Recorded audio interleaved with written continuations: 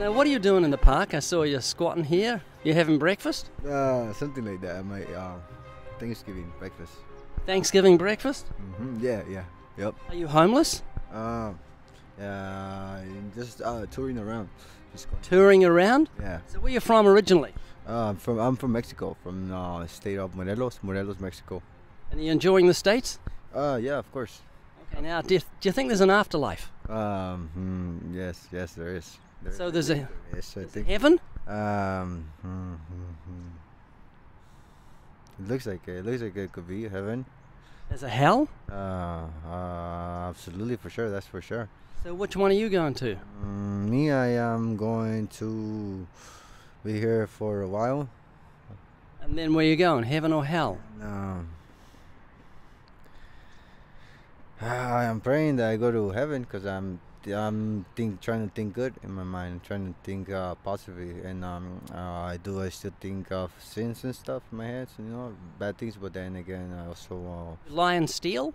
I don't steal. I do tell a few lies, but you won't believe me. But I hardly ever tell a lie, and I hardly ever steal. To be honest, I just recently stole. So you hardly ever steal. Have you ever used God? Hardly. Hardly. Have you ever used God's name in vain? I would lie to you if I say I didn't. Appreciate your honesty. Now, Jesus said if you look at a woman and you lust for her, you commit adultery with her in your heart. Have you ever looked at a woman with lust? Yes, I have. So, Roberto, this is bad news. I'm not judging you, but you've just told me you're a lying thief, a blasphemer, and an adulterer at heart. I'm saying that I have done that because, I am human. I am a sinner. I am not pure at all. I am not God. I am not perfect.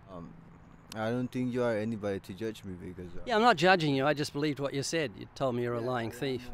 So here's the big question, and it's a real important question. Roberto, if God judges you by the 10 Commandments on Judgment Day, we've looked at 4 of them, you're going to be innocent or guilty? I am going to be forgiven. I am going to be... That wasn't the question. Would you be innocent or guilty if God judges you by the 10 Commandments? You'd be guilty, wouldn't you? If he goes, how many out of 10, right? Like if I get 6 right. So, you want more commandments? Have you ever hated somebody? I have.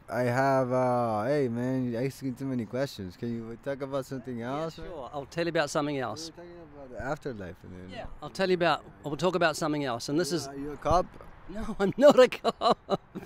I'm serious. Stay with me, Roberto. Okay. Cops don't run around with dogs like that. Let me talk about something else. You know, it's true, if you die in your sins, you'll end up in hell, and I'd hate that to happen to you. I like you, and you've got great worth in God's eyes. You're a human being, like you said. And the Bible says God is rich in mercy, and He provided a Savior. You can be forgiven all those sins in an instant because Christ died on the cross. He took our punishment upon Himself. Now, you probably know that, but you may not know this. You and I broke God's law. The 10 Commandments are called the moral law. Jesus came and paid the fine. If someone pays the fine, a judge can let you out of court. He can say, look, Roberto's guilty, but someone's paid his fine, he's out of here. Well, God can forgive your sins in an instant, all because of what Jesus did on the cross. The Bible says God commended His love toward us, and that while we yet sinners, Christ died for us. Yeah. Do you remember what He said on the cross just before He died? He said, it is finished. In other words, the debt has been paid. That means God can commute your death sentence and let you live forever, all because of the suffering, death, and resurrection of the Savior. What you have to do is repent and trust in Jesus, like you trust a parachute. If you're going to jump out of a plane, you don't just believe in a parachute, you put your faith in it. And Roberto, if you'll do that, if you'll confess and forsake your sins and trust in Jesus, God will forgive every sin you've ever committed and grant you the gift of everlasting life. Now, do you think I'm telling the truth? Absolutely. Thank you for your words. That's actually really, I really needed something like that. Do you have a Bible, Roberto? I do at home. I do. Yes. Well, I'm going to give you something that will help you. And Roberto, thank you for listening to me. I really appreciate it. More than interview, it was like it was a great advice. And thank you, sir. Thank you.